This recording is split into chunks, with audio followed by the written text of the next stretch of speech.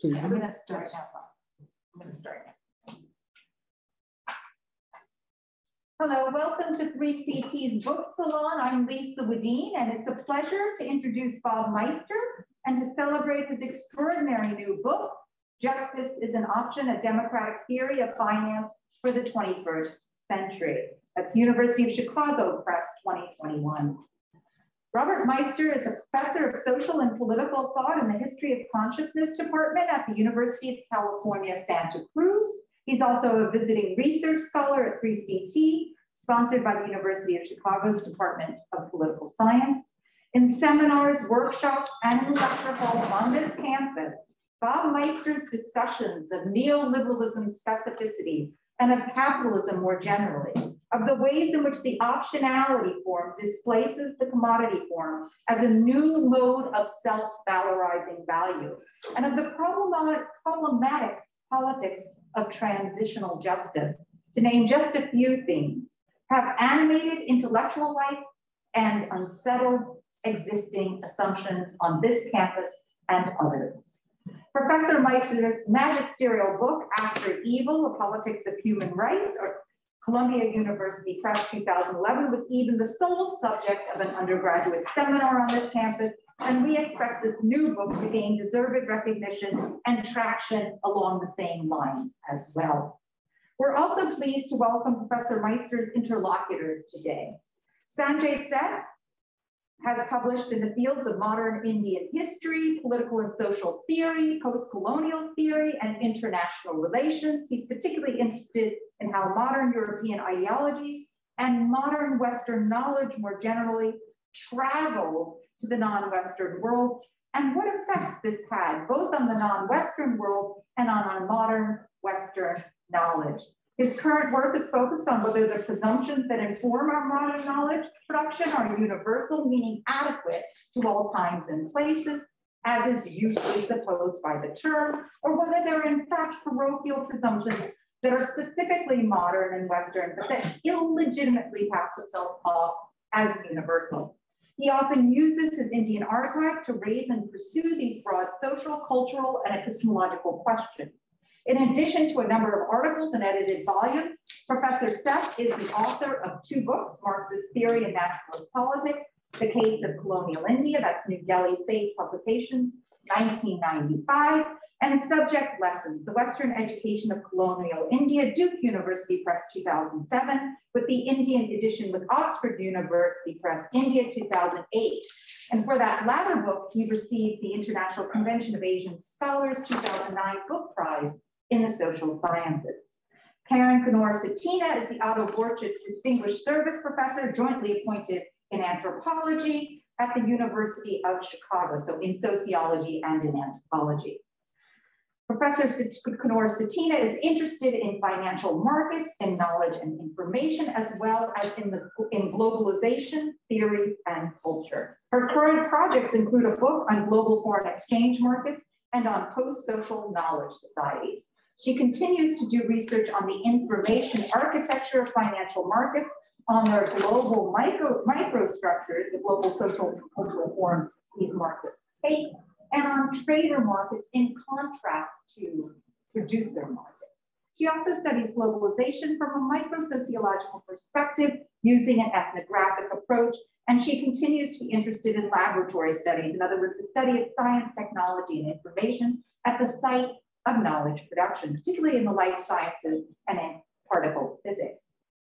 Among her most recent publications are the Handbook of the Sociology of Finance, Oxford University Press, edited with A. Prida in 2011, Financial Analysis Epistemic Profile of an Evaluative Science in C. Panic et al., Editors, Knowledge Making, Use, and Evaluation in the Social Sciences, University of Chicago Press, 2010, and The Epistemics of Information, A Logic of Knowledge Consumption, Journal of Consumer Culture, also 2010. This book salon would not be possible without the help of the staff at 3CT, especially Anna Searle Jones, 3CT's Associate Director, and an exceptional presence at the center, as well as Ryan Eckel, 3CT's newest staff member, and Skyanne and Jenny Paul. Thanks are also owed to Joe Bonney and his teaching and technology team, and to the Seminary Co-op bookstore. So without further ado now, please join me in welcoming our interlocutors and particularly in celebrating Robert Meister's book.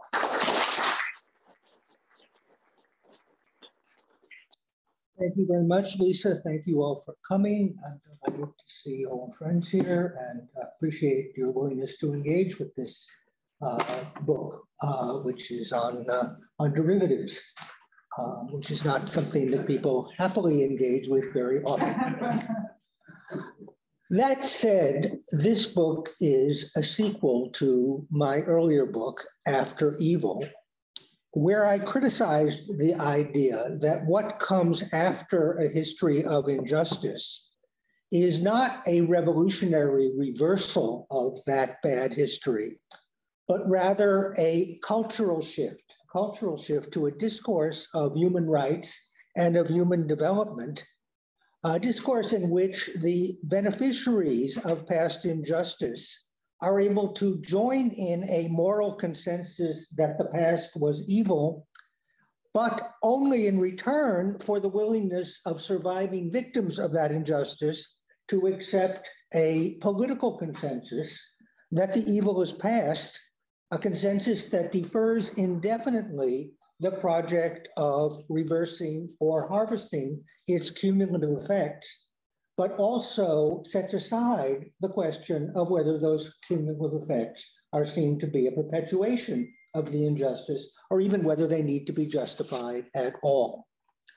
Now, in the human rights discourse, what happens typically is that the present-day survivors of past evil are allowed to claim a moral victory, but only because the beneficiaries of that evil get to keep their gains and to continue to compound those gains without necessarily or thereby appearing to perpetuate the injustice that they join in condemning. And much of the academic work on historical justice, also on what is now called transformational justice, is about finding new ways to give historical victims that kind of moral victory by caring for their originary trauma, which is a bad thing to have, whether the causes of it were unjust or not. Some of this work is also about reparations, about whether they should or could have been originally compensated for that loss when it occurred, and also what such compensation would be worth now based on the miracle of compound interest, which somehow suggests that the injustice is worse the more ancient it is, and that what makes it worse is how long the reparation has gone without being paid. So in the end, what happens with the literature on reparations as well, which I am setting aside in this book, but implicitly addressing, implicitly opposing, as it were, is that the idea of acknowledging that reparations could or should have been paid is often simply represented as a symbolic way of healing the kind of intergenerational trauma, which is really seen as a kind of disability that prevents people from making better choices in the present day.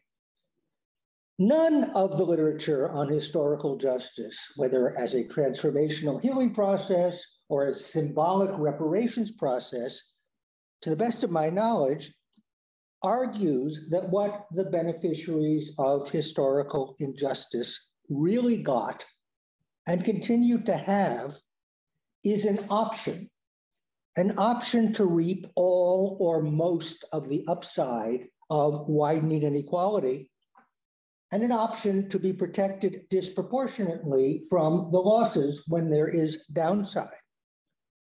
None of the literature that I'm aware of on historical justice shows or argues that the value of that option does not simply rise exponentially with the passage of time, as an unpaid debt would continue to accrue, but rather that its value fluctuates, and fluctuates based on the magnitude and type of the historical inequality that continues to exist and that makes the past injustice matter.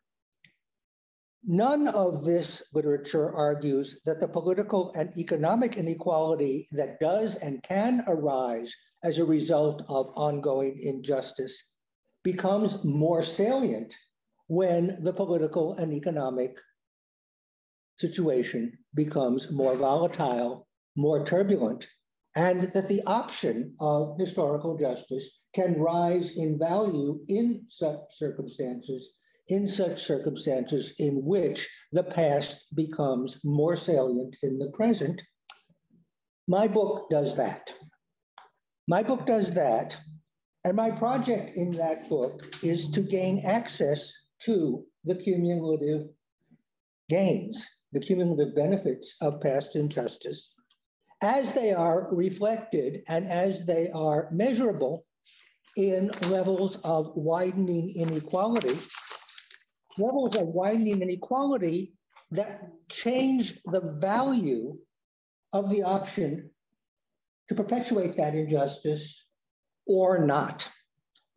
For me, the distinctive feature of capitalism, and here I differ from the decolonial term in political and social thought, because for me, the distinctive feature of capitalism is not the originary dispossession, the originary loss that may or may not have caused ongoing psychic trauma, that may or may not continue across generations, and that may or may not have been a crime as a precondition for being traumatic. For me, the distinctive feature of capitalist accumulation of surplus value is that capitalist accumulation itself, the mechanisms, the mechanics, the machinery of capitalist accumulation is itself an injustice compounding machine that links in retrospect and intertemporally the traumatic origins that may or may not have occurred to the widening gaps and disadvantages that make them matter.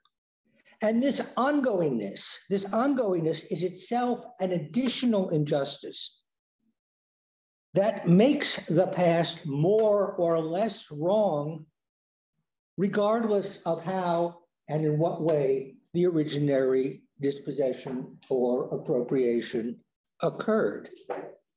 It is indeed this ongoingness that makes the originary loss unjust.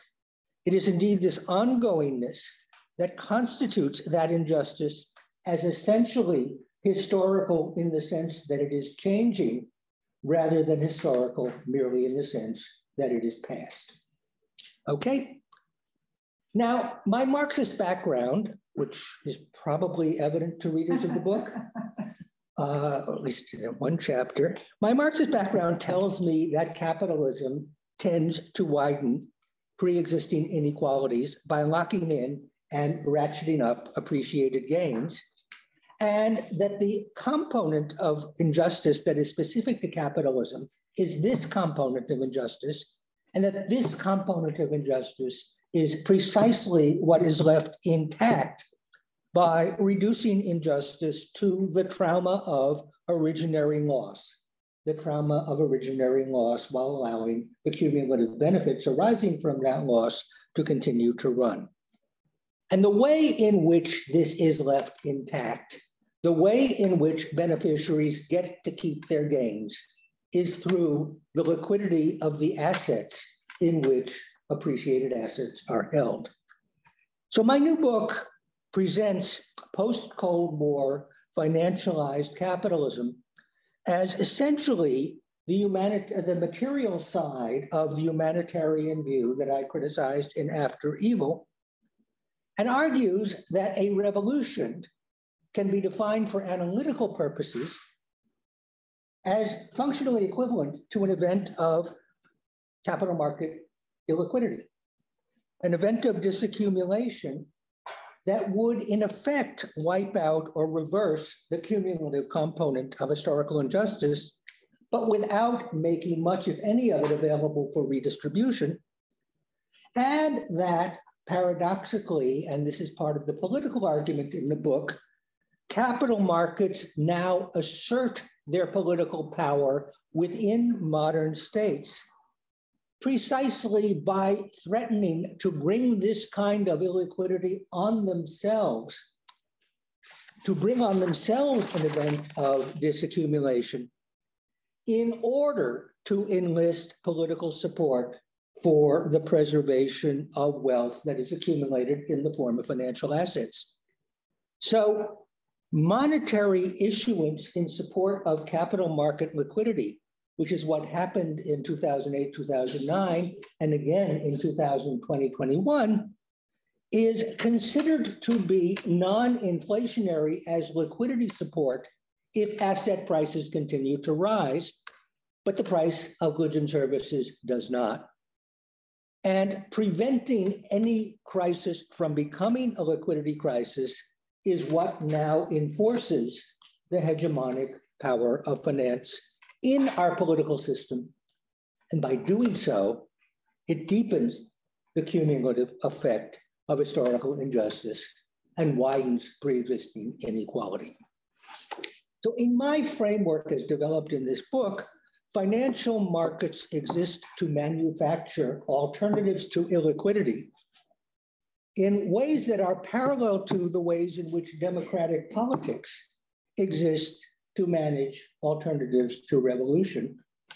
And my argument is an attempt to bring these two processes into convergence so that the objection that neither illiquidity nor revolution is possible in capitalist democracies is precisely a way of acknowledging that the joint work of finance and democracy is to make this seem so, In other words, what has happened in the cultural and epistemic shift that financialization brings about is that capital markets and democratic political systems, and we're seeing this today, have learned to benefit from the perception of their own contingency. They've learned to benefit, that is to say, by denaturalizing their own processes and by taking short positions on themselves and then cashing in when liquidity is restored with apparent democratic acquiescence.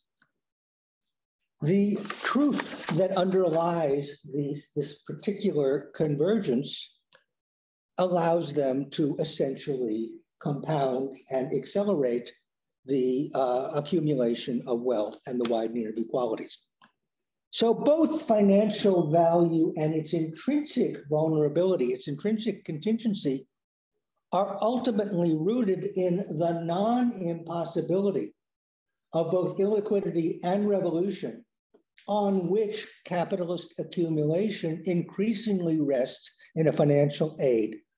Both illiquidity and revolution, that is to say, lie just over the horizon of possibility imposed by the capitalist imagination. My book thus treats financialization of capitalism as capitalism's thus far successful immune response to the contagion of left politics in the 1970s, a response that has allowed capitalism to benefit since the 1980s from any turbulence that threatens its continuation by reducing the value of justice as an option to near zero, while at the same time increasing the cumulative value of historical injustice that is accelerated by the appreciation of asset values and bolstered by the state's commitment to protect asset values from decline in order to protect against illiquidity. I say in the book, the growing belief that the financial system must not be attacked when its weakness might have been leveraged suggests that financialized capitalism may have ultimately trumped the project of historical justice. This happened in 2008, when the support for asset values became indistinguishable from the support for capital market liquidity. It happened at 3 times the same level in 2020 because the financial markets were not blamed for COVID in response to COVID. And when there was some income support we now see that financial markets are describing what happened as inflationary, unlike the 80% growth in asset values that these same interventions brought about. So what I argue in the book, and I'll bring it to a close here, and I want to hear what my friends have to say, is that essentially what would happen in a financial market in which there is liquidity protection through asset price support normally is that the protection would normally be considered to be a put, a guarantee, a form of insurance that would come at a price. If you pay $1,000 for a car, the fact that the car is worth $1,000 doesn't mean that you can get $1,000 for it unless you buy both the car and the money back guarantee. And a portfolio, including both the car and the guarantee, is worth more and should cost you more than the car. So my argument basically is to take this concept that liquidity premiums exist and add value and talk about precisely what the option of revolutionary disaccumulation is still worth when it can't be exercised, but has to be rolled over in the form of a financial guarantee. And the argument that I make, based on the work of several number of distinguished macroeconomists, Nobel Prize winners, and international bank officials, and so forth, is that the guarantees, the put that was provided in 2008, in order to protect $76 trillion of credit market debt, 5 times GDP, would have been worth about the value of the GDP that the government pledged to back that commitment, an amount that could have supported universal basic income through Fed accounts, healthcare, Green New Deal, childcare, higher education, and still left some money over if a justice-granting state had collected that premium. But the conclusion of my book is that we don't have a justice-granting state. So the book then continues to talk about what justice-seeking subjects in a non-justice-granting state can do to raise the value of the liquidity premium, which my book sets at par with the value of justice as an out-of-the-money option in times of rising inequality and heightened political and economic turbulence. The argument that I make is analogous to an argument that could be made about 20th century capitalism, in which the option of bringing about illiquidity in the accumulation of wealth that took the form of the means of investment in the means of production through a general strike, which was never actually an exercisable option. It was based on the possibility of choke points and sabotage. That possibility actually led to a class compromise in which 1/3 of GDP, or up to that amount, went to support the welfare state. I think the capital market illiquidity is a choke point in financialized capitalism that can also be affected by collective action that combines elements of sabotage with practices of democratic legitimation. I think something similar could be done in order to redirect or divert some of the wealth of society that has accumulated in a way that would allow it to be redirected, but not require that all that bad history go to waste. I think all of this can happen if justice once again becomes an option.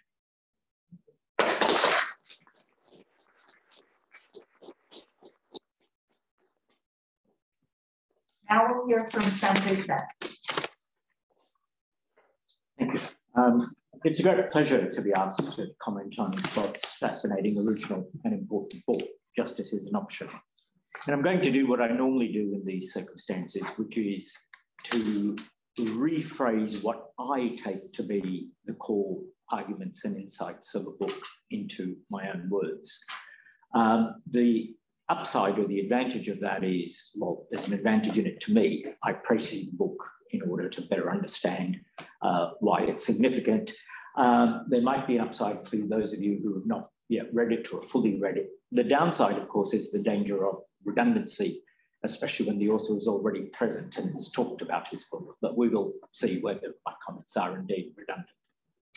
The book's focus on finance is indicated by its subtitle, A Democratic Theory of Finance for the 21st Century. And the book is indeed centrally concerned with finance and macroeconomics, and also with some discussion of microeconomics. And it displays an impressive mastery of detail and an enviable capacity to summarize complex arguments and debates regarding finance, liquidity, debt, and other macroeconomic subjects, such that they become comprehensible or largely comprehensible even to a layperson like me. But it is not just or even a book about finance. It ranges very widely, but its central and unifying coordinates, at least in my reading of the book, are twofold: Marx's critique of capitalism and the question or the questions of justice and injustice. On the first, Bob writes drawing upon the Marxist tradition.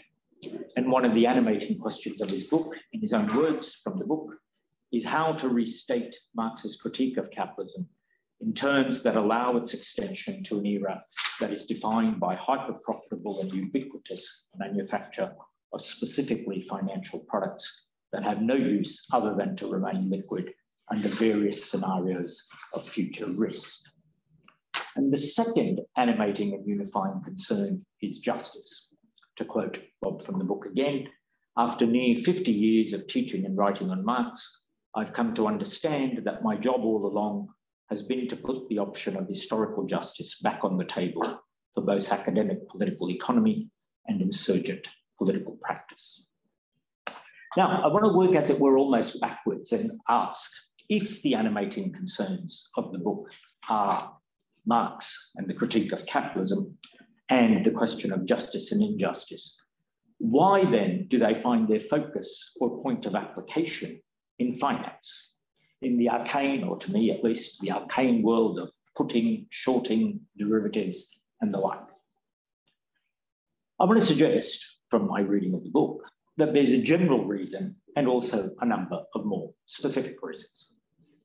The general reason, and this is a critically important insight that Bob attributes, amongst others, to his friend and collaborator, Brandy Martin, is that, and I quote, financialization has been an organizing metaphor and worldview for describing our present way of life in much the same way that commodification was. The point being made here is much more than the preponderance of finance capital, a point that had been made by Lenin, Hilferding, and others more than a century ago. There's something much more substantial being said here, which is that financialization has penetrated and transformed everyday life. It's not just that somewhere in a distance, finance capital, as in, when Lenin is writing, that forces working behind our back are having an enormous impact on us because of the fusion of financial and industrial capital, with financial capital dominant under monopoly conditions. Rather than operating behind our backs, it has now penetrated our innermost desires, the way we live our lives, the way we make decisions, and so on and so forth. We have been transformed into financialized subjects in the same way as 2 odd centuries ago, we were transformed by a world of commodities, and accordingly, the way in which we lived our lives, our quotidian lives, also changed. We live by our credit ratings, to give but one example, and we often sometimes buy in order to establish or to strengthen these. And these and many other ways, student debt, the sort of calculation you make in trying to decide, is it worth my going into debt for so much? Will the rate of return on this, what is the likelihood of a rate of return? How long will it take to cancel out the debt that I've incurred, if indeed it does at all? What is the risk that it won't at all? What hedge can I take against that risk being realized, and so on and so forth? All of these have become aspects of everyday life for millions, even billions of people, at least in the richer capitalist countries. And it's a phenomenon that I venture to say, while it's present everywhere, is most marked in the United States. I know, just a little aside, a long time ago, I lived in the US when I was much younger, briefly, and my partner and I, our biggest problem was getting the credit rating. I mean, we couldn't do anything, we discovered, because we'd come from abroad and we didn't have any credit, and we were young and we didn't know anything. I remember the most humiliating moment that J.C. Penney, we had these big signs up saying, look, we'll give credit to anyone. Well, apparently we didn't even fit under the category of anyone, because they took all our details and then said, no, sorry, no, you have to buy goods here with cash. So the reason for the focus on finance, to retrace what I was saying, I'm turning it around and saying that the way I read the book is not that Bob is obsessed with derivatives, although he might be. It's not principally that Bob is obsessed with derivatives, it's that he wants to develop an analysis of capitalism in the 21st century, drawing upon Marx, and that he thinks the question of justice and injustice are things that should never have gone away if they did, and they need to remain central to our intellectual as well as to our practical and our political work. With these animating concerns, he nonetheless puts finance at the center of his analysis. And I think the most general reason why, in a moment I'll get to some specifics, the most general reason why is an analysis of capitalism in the way that Lenin said we have to rethink what we understand by capitalism in the early decades of the first decade and just after of the 20th century. So too, accordingly, we need to fundamentally re-understand the nature of contemporary capitalism and its effects upon the nature of contemporary life. The more specific reasons for connecting the interest in Marxism and justice to the topic of finance, liquidity, and derivatives, which is intimately connected with the more general reason I've just briefly downgraded, are, as I mentioned earlier, multiple. There's more than one. If finance is so central to contemporary capitalism and has reshaped the operations of institutions and of everyday life, then any anti-capitalist project must work out ways of intervening in this sphere. Bob argues that there are possibilities here, just as the centrality of coal in an earlier moment in the historical development of capital constituted a choke point where organised labour could intervene, so financialisation provides possibilities for struggle. Since financial derivatives themselves now function within capital to give it a sort of immunity from infection, Bob writes, an anti-capitalist politics operating through finance must try to provide an autoimmune response from capital in the form of an outbreak of illiquidity in capital markets.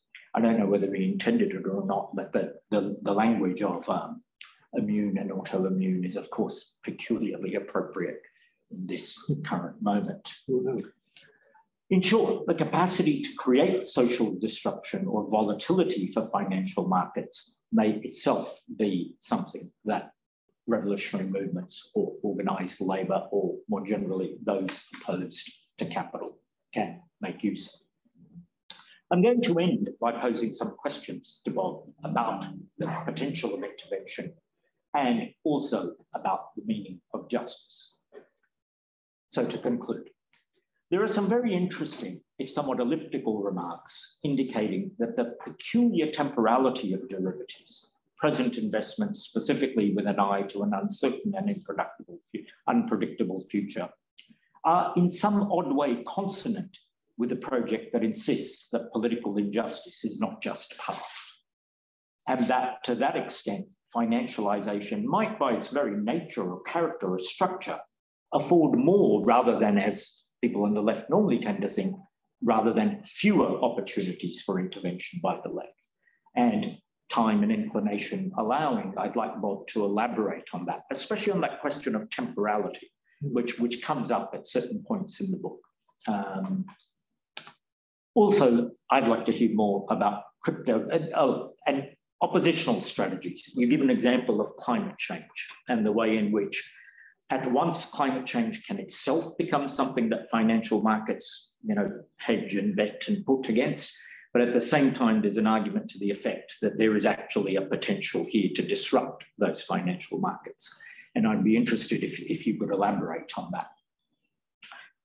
And finally, an observation and a question.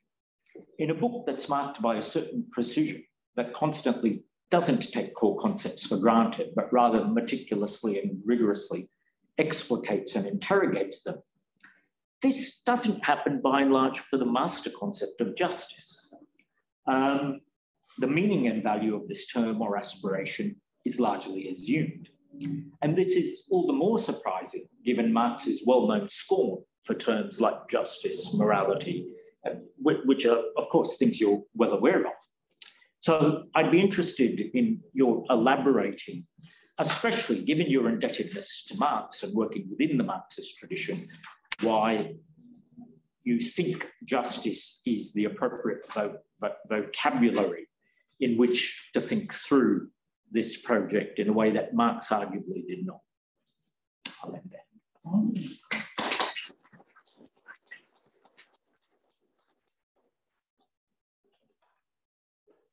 Now we'll hear from Professor Knorr. Yeah, so I am pleased to be here, pleased to have agreed to read the book. I think it's an amazing book in terms of comprehensiveness of knowledge, of working through the literature in several fields, not just in one, of seriousness of discussion and of clarity of discourse. The discourse is actually very clear, very understandable, and it's a recommendation I make to our graduate students to take this book as an example for their dissertation. It's like what Marx needed 3 volumes for, I think Bob has put in 1, and he added in some recommendations about how to put this whole thing into practice, which, Marx needed several articles for. So I think on that level, it's just, I am all admiration, and it's a difficult to criticize book, if that's to some degree our task here, because Bob foresaw most of the counter arguments, and even if he didn't completely eliminate them from the table, he did mention them and address them. So I will nonetheless lean in and raise 3 issues that have been lingering with me after reading the book, questions really to Bob. And the first question I have is connected to what I just said about the comprehensiveness of this book and what you said about his working through Marxism, not just Marxism, but pre-Marxism and post-Marx literature up to the present, including our very own critical theorist here, Moïse Poston, for example. So he worked through all of that in order to arrive in chapter 4 at his own theorizing, at his own theory. And he states there that the production of liquidity through financialization has an internal logic that tends to widen pre-existing wealth and income inequality without going through the wage relationship. That's the Marxian labor theory of value. So I read this sentence to assert a break in the foundational mechanisms and following from that in the market form and in the functioning of capitalism, a transition, if you will, or if a transformation completed in the 20th century that led from industrial capitalism tied to producer markets to financial capitalism based on financial markets, which don't work in the same way as producer markets. So this is a transformation theory claim and assertion with which I fully agree. We do have this transition, even if it happened in a way that doesn't destroy the industrial side of the economy completely. We do have this transition. And my question is, why then go back to Marx that extensively? Bob says things about this in the book, But I believe one could agree and could argue equally plausibly that a new framework of theorizing for a new time is allowed to start from the occurrence of the transition. And while we can give Marx credit for his unique understanding of industrial capitalism, we may need to argue not just for an updating of Marx, as Bob does at times, but for leaving him behind. This might give Bob's thesis a wider reading among economists, and they should be drawn into the picture because they would have something to say about the complex option working behind the scenes in favor of reducing inequality, and also political administrators and others, which just could be important for implementing any of the ideas. So I did want to re-raise the question, why Marx, Bob, or why so much Marx, and why not simply Meister? You do it anyway. So you could frame the book differently, but you haven't done it, so that is one of my questions. The second question, if we do start with a transformation premise, a transformation of society, as I believe Bob does, then the next question would be, what are distinctive features of the transformation? Here, I do in fact not agree with Bob when he says, and I go back to what I already quoted, the production of liquidity through financialization as an internal logic that doesn't go through the wage relationship. I think what could also put forward what's crucial for the new period and what's produced in huge amounts compared to previous times through financialization, not as liquidity, but as credit. And that would be something somewhat more fundamental to and underlying the transformation than liquidity itself. Bob, in his engagement with Marx, calls liquidity a fatal blind spot in Marx and in Marx scholarship. So liquidity surely is implicated in market crashes. One thing that disappears when a market crashes is liquidity. But what may need to lead to bailout and what does lead to bailout is when the credit aspect or a credit market breaks down, and not just any market. For example, we had a period just a few years ago, for several years, when the Swiss went back to fixing in practice, not in through regulation, the exchange rate. The SNB, the Swiss National Bank, interfered in financial markets all the time to keep the exchange rate for the Swiss franc fixed 5 years or so in a row. Why did they do that? It doesn't matter here. But what matters is that it wasn't possible during that time to profit from doing deals in Swiss dollar transactions or Swiss euro transactions. Whenever the Swiss franc was involved, it wasn't volatile enough. It was not fluctuating. It didn't reflect anything. It was a fixed exchange rate regime. So sometimes you disappear liquidity on purpose on the political side with good reasons, sort of, but it certainly eliminated speculation and profit making in Swiss francs for a while. So who would really suffer immediately if the currency markets went back to fixed exchange rates? You also address this a bit in the book. It's not clear that it would, if we find other means of dealing with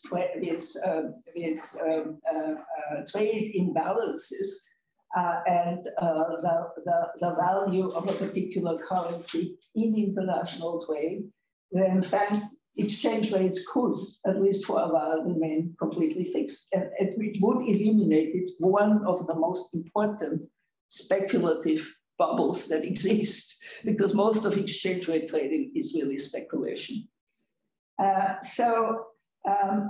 We have a very deep financial system in late capitalism today.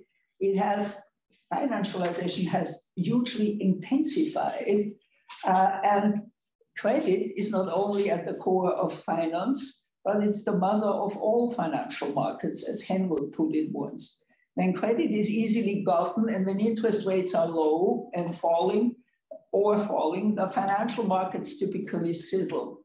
When credit is scarce and rates are high and or risky, financial markets do badly. A credit bubble is quite different from a bubble elsewhere in the economy, he says. We are accustomed to thinking of a financial bubble and crashes in terms of specific markets like junk bonds, commercial real estate, tech stocks. Overpriced assets are like poison mushrooms. You eat them, you get sick, you learn to avoid them. A credit bubble is different. Credit is the air financial markets breathe, and when the air is poisoned, there's no place to hide. I don't want to extensively continue to raise this topic, but I do want to say that Keynes had a lot of interesting things to say about credit. For example, that you need it before production. You do not wait until you have savings in order to have the money to set up a factory, for example. You need credit first. And interestingly, in the US, historians of finance found that actually the availability of credit, that was in about 1770 or so, the availability of credit hugely expanded for 30 years. And after these 30 years, credit was available in a substantial degree, and that was before the railroads and industrialization set in fully in the US. So the Keynes argument is validated by historical research, but Keynes' scholarship also had something else to say about credit, and I always found that very important. Credit is a time machine. It allows you to build the future in the now. If you have credit, you don't have to wait until you're 65 and can afford a house. You can have it now. You don't have to wait with education until you are able to finance it yourself. You can have it when you need it, when you are 18 and up to 24. So I think some of the appeal of finance goes beyond the gains that would be specified within a Marxian framework as injustice, and also within other frameworks as injustice. It also goes in that direction of what credit makes possible for us in financial capitalism, where only 30%, even before the turn of the century in the US, of credit came from traditional loans, and more than 70% came from financial markets. So I'm asking, by liquidity, does it really have to be liquidity? It seems like a superficial phenomenon that is happening off and on, but isn't getting quite at the core of the issue, which appears to be, according to economic thinking, actually, credit rather than simply liquidity.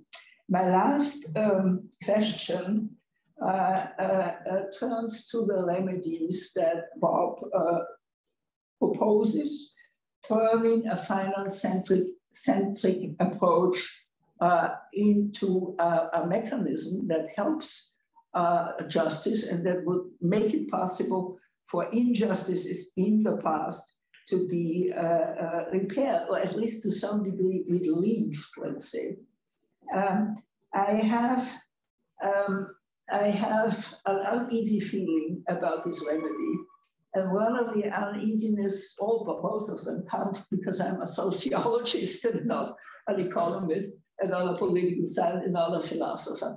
So in sociology, we know that lay traders and day traders, on average and in the long run, do badly. They always lose money. They're just not up to the need today of immense knowledge, continuous observation, and information about financial markets in order to do anything in them. They cannot do that. It requires a lot of learning, and especially that group about which Rawls talks in his theory of justice, the most disenfranchised they don't have the education, they don't have the time, they don't have the means to actually participate in a situation where you would use options, real options, not just metaphorical options, against the financial system. Now, what would develop, of course, would be intermediaries, advisors who do that for you. And these advisors, as we know, don't have in the US big fiduciary responsibilities. They work for their own gain and they sell what they can sell and it creates the greatest benefits for them. So you introduce another layer of potential exploitation in the financial system through charging those who are most in need of justice with engaging in the options trade. I also think that some countries, and this is a genuine question also to Bob, the literature on comparative capitalism, much of it is relatively organization-oriented, but some of it is not. We have many varieties of capitalism in the world right now. And one variety is happening in the Nordic countries or in Sweden, for example. So what happens in Sweden? It's not just a welfare state regime like we have here to some degree, or in Germany to some degree. It is the attempt to institute egalitarianism and solidarity as a political goal. As a political goal that policies have to pursue, and it's pushed through not only with the help of taxes. Taxes are an important part of it, but it's also pushed through with other rules and means. For example, cutting the inheritance chains. The wealth cannot be inherited. You interrupt these chains of accumulating injustice by, on the one hand, imposing a huge inheritance tax, which is really huge. Quite frequently, people cannot take the inheritance. Your offspring cannot take the inheritance because you would have to pay in order to take over the house rather than to inherit wealth. But in addition, for example, children, youth are encouraged by law. There's laws which allow them to be for themselves and not in the family, settled in the family until they are 18 or something. You may not agree with that, but it is by law possible, for younger children not, but for children over 12, it is possible to leave the family and live in communes of youngsters. What it does, I think, is cuts these inheritance ties again. And also, there are youth camps and stuff like that, through which these youngsters are, how should I say, pre-educated. Solidarity becomes a value for them through the sort of youth camp learning in their spare time, not official learning in schools, about how you behave with each other, with other members of society. Again, this is a model that goes quite far. And by the way, during the financial crisis, Sweden took over the banks. The government took over the banks, as you know, probably. It did not bail them out. It did not send money their way, such that they could continue to pay the CEOs the huge amount of money they'd earned before the financial crisis. That was one of the most offensive features of the bailout, I think, that happened in the US. The government took over the banks for a number of years, and I don't know how exactly and what they did, but they took them over and did not leave them in the hands of the elites that had brought about the financial crisis. So my question is, would that also be models for relieving some of the inequalities and the injustice that has happened? Do we need to study these models and their consequences and see what are they leading up to? Are they leading to a situation that's better, or are they not leading to a situation that's better? Would it be worthwhile doing that? And it all works through taxes, but not only through taxes. A lot of other features are in the picture, and particularly the inheritance cutting, which I personally find quite difficult to swallow. Even though I inherited nothing, so it's not because I live on inheritances, but I find it hard to take on some level. But you know, it is a model that tries to do justice in a better way than we do it in the US. I stop here. I have talked long enough. Thank you very much. Now, I meant to mention as well that Nikolai Vea, our PhD student in political theory, is going to field questions from Zoom. Before we get to questions from the audience in Zoom, I'd like to get Bob to respond a bit. But Bob, I'm going to cut you off at one point because I want the audience to get involved as well. So if you wouldn't mind responding to some of the questions now, and then maybe in 10 minutes or so, we'll open it up. Okay, well, first of all, I just want to thank you both for reading the book so carefully and getting something from it. Whenever I look at it, all I see are typos. And so there are about, I counted about 7 questions, and I can't, there wasn't time to address all of them and still have questions from the Zoom. But let me, why Marx? Why not credit? What about the remedies? Why not taxes? Karin's questions, heterotemporality, what do I mean by justice? And the cryptocurrencies, Sanjay's question. Let me try to tie them together with one word, which is collateral. My criticism of Marx, and this really does come partly from Keynes, who introduced the concept of optionality through his notion of liquidity preference. That's where it comes from. So this is a Keynes and Marx book. And the question here, which is Marx's blind spot, is that commodity exchange, the exchange of things for payment, is both a utility swap and a liquidity swap. And what I mean by that is something that could be explained pretty simply.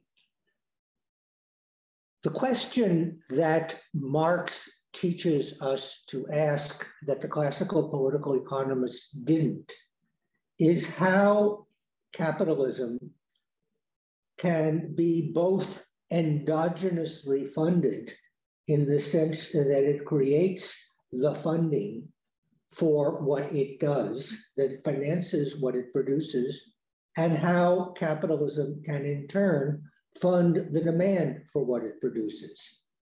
The simple barter model is that, you know, you purchase something that somebody happens to have with money that somebody happens to have, but how it got produced and how they got the money is exogenous to the picture. Other side of the picture, other extreme, which is what Marx is working with when he calls his book On the Commodity Capital, is that you can fund your purchase of the commodity by borrowing against it. And you can fund the purchase of the commodity by borrowing against it because you can collateralize your funding with the commodity you purchase. Now, what this means is, and this is really where Keynes on credit, this is why I do derivatives, where Keynes on credit is orthogonal to Marx and needs to be introduced into Marx, is that every commodity has 2 prices. One, its price as a commodity, and secondly, its value as collateral. And the question about capitalism that Marx teaches us to raise, and this is why Marx, and then we'll get to why justice, but why Marx is that there is a spread, typically, between the degree to which any purchase can be self-funded by treating what you purchased as collateral for the funds that you use to purchase it. Now, the spread between the value of a commodity as a commodity and its value as collateral is a measure of liquidity. And it is the thing that options hedge. So what we are talking about when we are talking about credit markets is the way in which derivatives make credit markets liquid by hedging the spread between spot price of a commodity and essentially its liquidity, which is a reflection of how volatile that price is and how difficult it will be to count on being able to get your money back with the collateral. Start out with the idea that you are trying to create a continuum between markets that are internally self-funded in the sense that all purchases can generate the funds that would pay for them. And at the other extreme, the notion of wage goods, in which precisely they are not investments and are not self-funding, except now when economic inequality is making it the case that wage goods, as Sanjay points out, are buying specifically financial products. And then you can ask, what is going on here? And what is going on here, and this is what I mean by financialization and what I'm studying now and raised in the book, is that you are getting this world, this financialized world, in which the liquidity of credit is being brought about by creating facilities that are over-collateralized and fully self-funded. So that, yes, what is going on is entirely, and what went on in 2008 and what has continued now is about credit markets, but it's about the liquidity of credit markets and their tendency to become increasingly self-collateralizing, in which liquidity is now created by private entities using fully collateralized loan facilities. Now, this is what is going on with stablecoin. Essentially, it's going on as a form of private issuance through the credit markets, using the equivalent of derivatives on tokens. But it's also the same thing that is going on in the shadow banking system. The shadow banking system is essentially an outsourcing of the issuance of money against government-created collateral, which is over-collateralized, so the government can no longer regulate liquidity creation, but is required to collateralize it. And it is collateralized through creating derivatives. Now, the issue here connects to lots of things related to justice. But the people who are criticizing this approach to finance, this notion that private money creation is indistinguishable from over-collateralized lending, the issue is you're never going to fund green development this way. Or rather, you're never going to fund green development unless you can go back to the notion of wartime finance and government issuance of currency. Because in order to fund green development, and some scholars have written about this, the Wall Street consensus and so on and so forth, you have to find some way of over-collateralizing the development projects, which involves politically de-risking them. So the serious issue is whether or not this form of financialization as over-collateralized lending, which is the thing that Marx implies but doesn't discuss, that Keynes lets us see, is a source of endogenous funding that allows you to begin to think about remedies. Now, lots to talk about remedies. Of course, the counter argument that people would have to know too much about derivatives to know how to benefit from the liquidity they create is that everybody is now doing crypto and doing derivatives on crypto. Comparative stuff, why go to Marx? Well, it's because of the intermediate funding. Credit, it's the liquidity of credit that allows you, that creates the need for derivatives on the spread between commodity as collateral and the commodity price. And justice, well, justice is the thing I studied when I was a student. I was present in the room for Rawls and Nozick. And what I learned was that justice was about the tension between liberty and equality and had nothing to do with value. And what I'm doing is bringing value theory into the theory of justice, but bringing value theory into the theory of justice through the concept of options. And this approach, as an approach to justice, and I barely touch on it in the book, but this approach as an approach to justice is intended as a critique to the capabilities approach. Intended as a critique to the capabilities approach, which is basically connected to the Crowmer view that justice is a disability, injustice is a disability that prevents you from being able to attach a story to your own body, that it's a form of writer's block. What I'm trying to do is to talk about the real value of choices that don't correspond to opportunities, which connects to a lot of the things I wrote 10 years ago on higher education, where I talked about a lot of these MOOCs as out of the money options to graduate from universities you'll never be able to attend, which have value in third world countries and so on and so forth. The real question, I think, is the value of your options rather than the trauma that makes you incapable. And I am trying to bring options theory back to a concept of justice that doesn't reduce it to capabilities as for example, Sen and Nussbaum do. That's probably all I have time for. At the moment, you're going to get way more time, I promise, but that was actually perfect, 6:10. Thank you very much for Bob, that remarkable response. And now let's open it up to a very patient audience and So thanks so much, Bob, for the book and for this. I had, I guess, 4 things to ask. So the first is that, and I want to read Justice as an Option alongside After Evil as you offer us. The first thing is that I see you across the books making 2 key moves.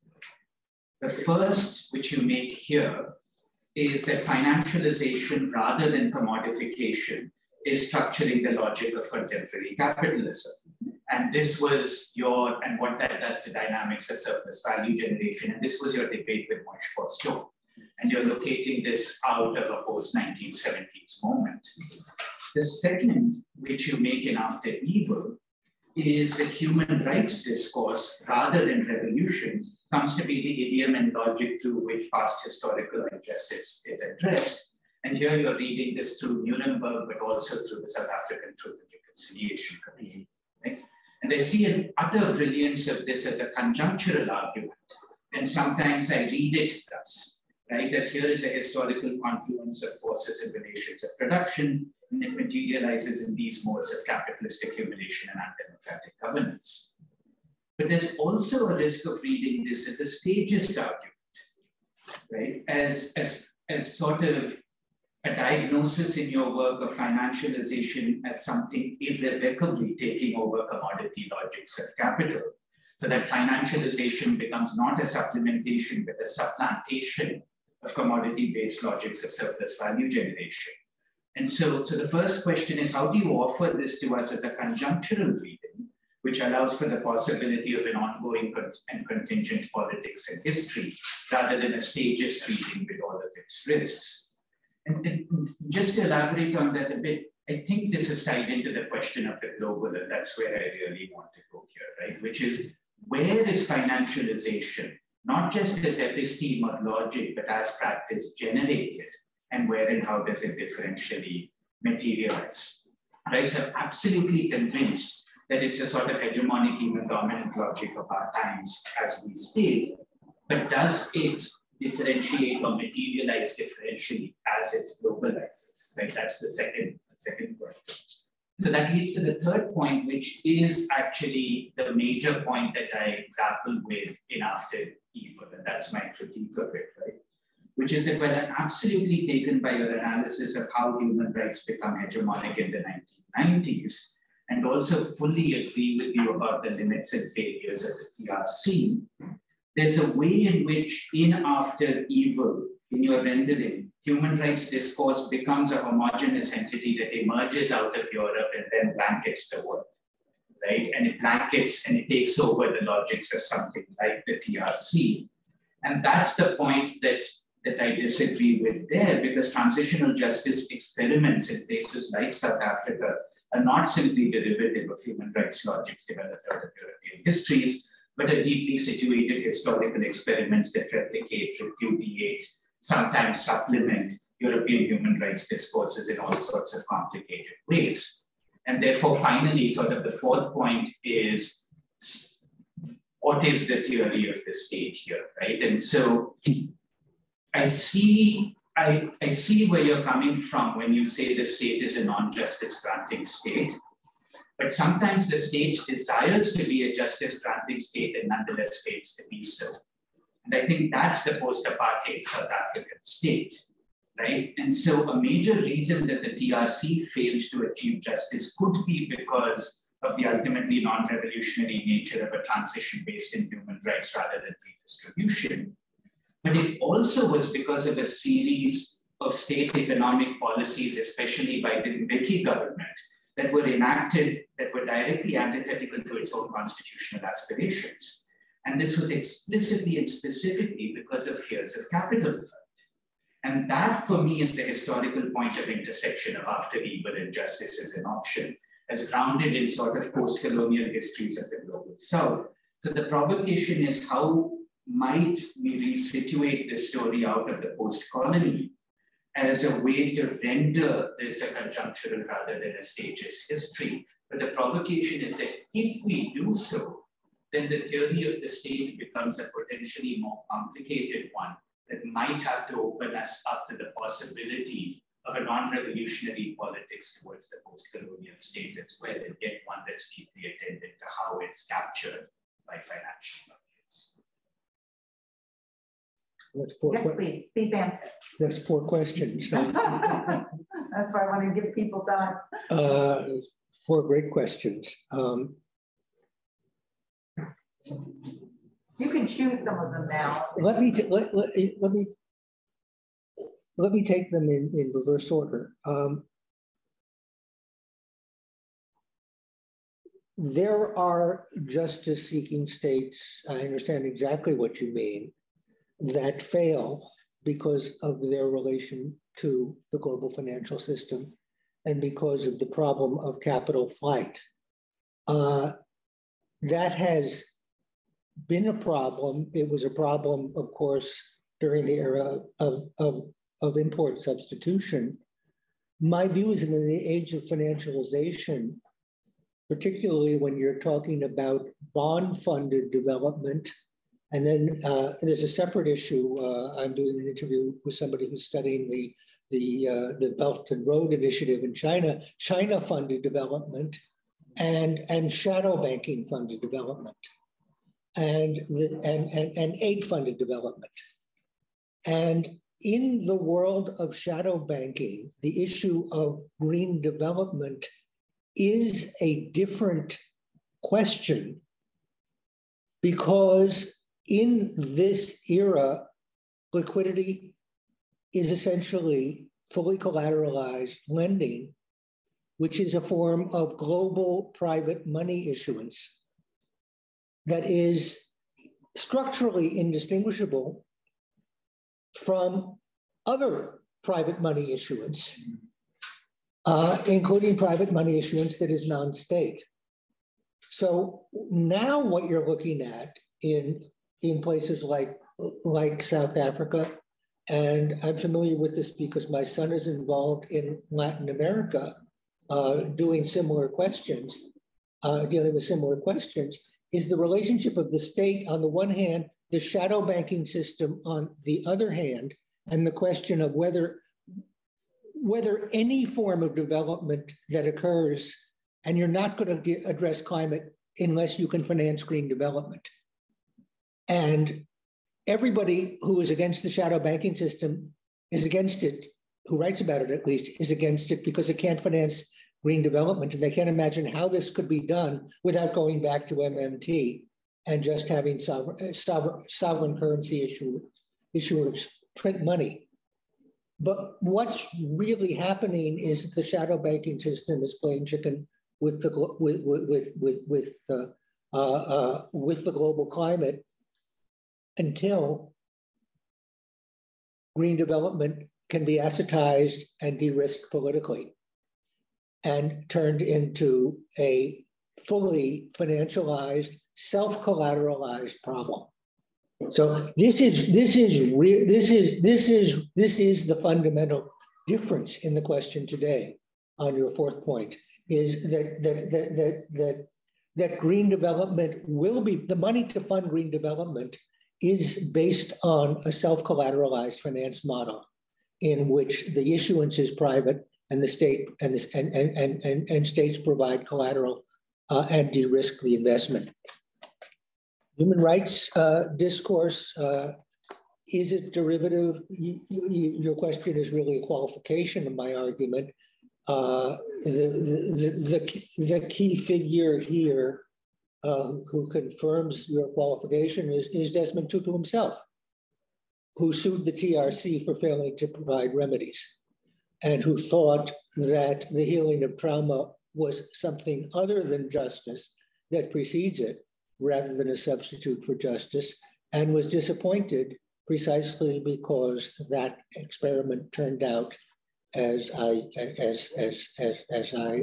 said it did, which I can continue to think. Globality and differentiation, again, is a qualification on my argument, I think, that these things will be different. Venezuela is going to be different from South Africa, is going to be different than Russia. The question of sanctions and food, and whether food imports can be financed without being financialized, is going to lead people to now try to begin to revive the development as aid model, as opposed to the financialized development model. That's going to come back. And as it comes back, it's going to lead to a deglobalization. So what everyone is saying about what's happening now, as people like Modi, for example, trying to figure out how India can deglobalize in a way that makes it no longer subject to sanctions and no longer funded by the shadow banking system, I mean, we're, as of the past 6 months or 4 months, we're in a different world here. And the fact that we are deglobalizing because of the sanctions, and for that matter, the fact that the treasury market became illiquid for 2 weeks in March 2020, these are big deals, which suggest that we may be at the end of the conjunctural era that I'm describing. And then it is conjunctural, of course. Part of my answer to Karin was to say, I don't want to say now we're in the age of assetization and it's not the age of commodification. No, what we're learning now is to see that the relationship is a relationship between the degree to which commodification can be self-financing, which is to say the spread between the value of the same thing as a commodity and its ability to fund itself by functioning also as collateral for its own purchase. And what we are talking about now, what I mean by financialization increasingly, is fully self-collateralized financing of credit, in which you can actually provide the credit by borrowing against the credit that you provide. And that is what I mean by financialization. And so that is a stage, in a sense, that is something new, but it's also conjunctural in the sense that what you're doing is pricing the spread between spot price between a commodity and what it costs, what the haircut has to be to hedge its liquidity. And so we're not leaving the commodity behind when we're talking about the asset. We're rather describing the way in which the funding of commodity purchases can be self-collateralized and the degree to which that's so, and the derivative-based interpretation of credit is what has made this possible. But I think you're right here, it was transitional to the notion of fully collateralized private issuance of money, which is what has created the opening for crypto, which gets back to Sanjay's question. Nikolai, are there questions on Zoom or from you? I mean, I have a question. There's a question, one question from Zoom, so I'll ask the question from Zoom first. So it's from Andy Davis. So she asks, given that, I guess, Western capitalist countries are saying invested in protecting liquidity, is the only possibility for bursting the financial bubble that it comes from other places, like she invokes Putin's Russia, from states outside the West. Given that the West, I think her question is given that Western countries are so invested in protecting the value of West. Well, first of all, hello to Anne. Flattered that you're listening in. Second, I mean, I think that deglobalization is going to interrupt the liquidity of shadow banking finance of third world development projects. I also think that deglobalization is going to make a great many financial instruments less liquid. I wouldn't say that it's the only way, because I think that, for example, student loan protests, because their success was largely exaggerated, created investment opportunities based on a liquidity spread that allowed hedge funds to close the gap between the apparent gap between a lower willingness to pay and an increased ability to pay. There were a lot of underpriced bonds that could become the basis of funds, and I think that environmental groups, environmental movements, and so on and so forth need to understand that when they succeed because people exaggerate their success, and the effect of people's exaggerating their success is to affect the liquidity of financial assets, for example, real estate, and increase regulatory risk. So people who are going to organize in many ways need to understand that what they are doing will work if it works by creating volatility and by creating exaggerated responses to the volatility they create, which then needs to be leveraged and hedged, which is one of the reasons that I think that instead of choosing any single movement that is going to challenge liquidity globally, we should think of movements as part of a portfolio that are mutually invested in each other. And Nikolai, your question. Yes, I mean, yeah, so my question, I mean, very related to what you said now, but I mean, around the question is contradiction, because contradiction is a category is very important for Marx. So in a way, for him, the self-realization of value, to the commodity producing process is ultimately unsustainable because it's contradictory. I mean, where do we see the contradictions of? I'm sorry, I couldn't. Where do we see the contradictions of asset appreciation? Because, I mean, in a way, I mean, this is, I guess, what Davis's question was getting at. In a way, now we're living through the greatest bubble, financial bubble in the history of capitalism. It's a bubble which is, I mean, people have called this everything bubble, right? So there's the housing bubble, the financial market bubble, the crypto bubble, right? So we've lived through this more than a decade of the cheapest credit ever as well. So negative interest rates, bubbles everywhere as well.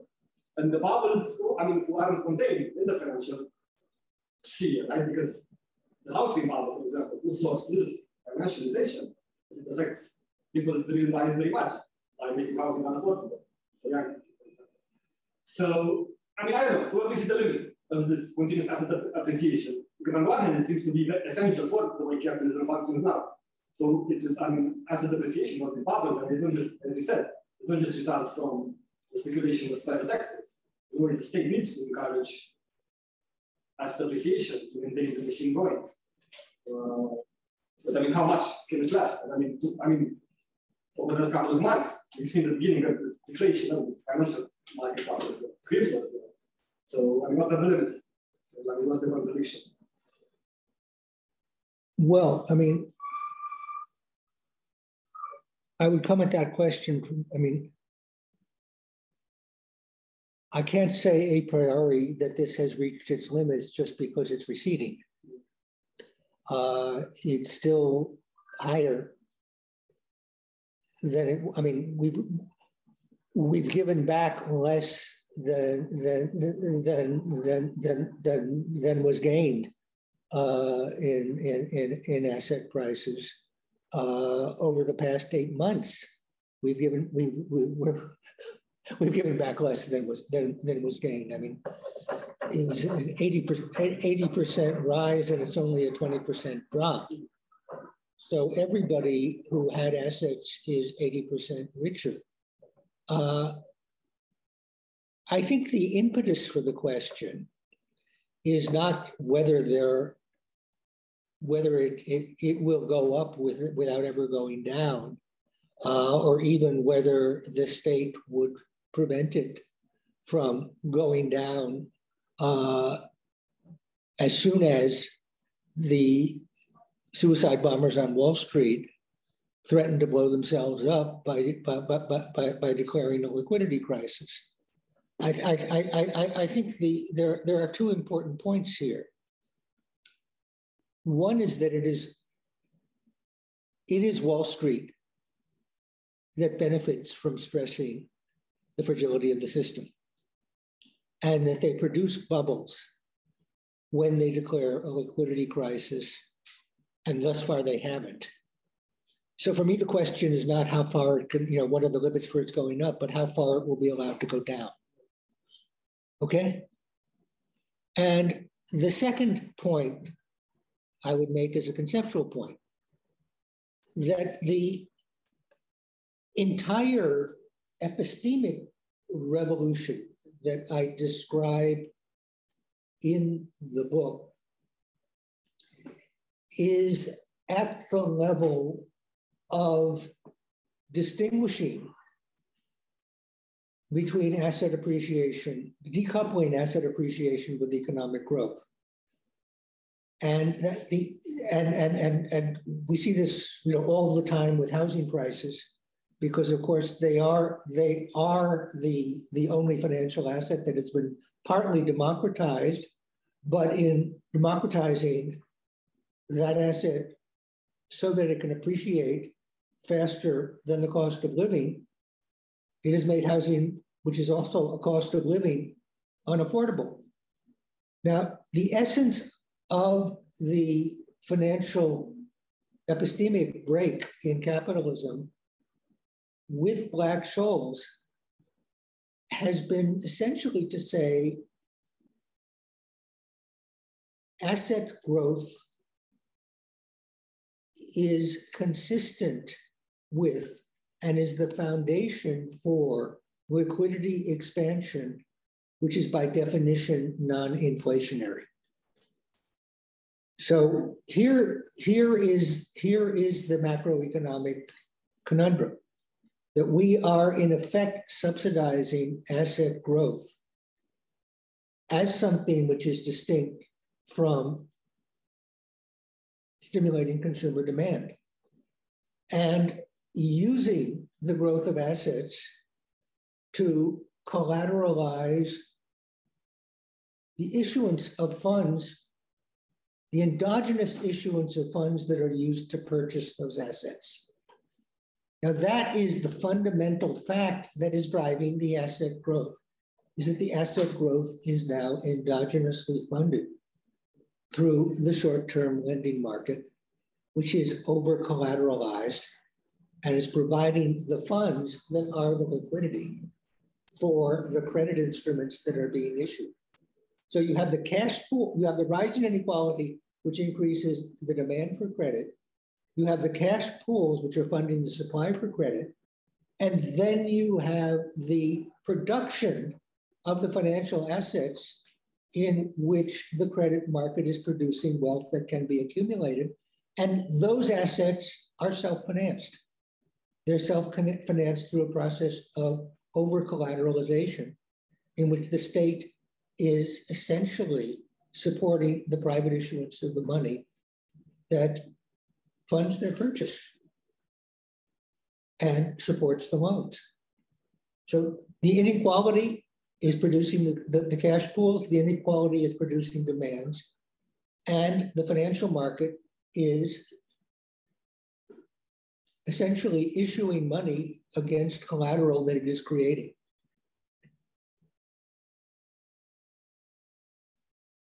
On that very dismal note, please join me in thanking our participants, and particularly Bob Meister, for a wonderful engaging conversation.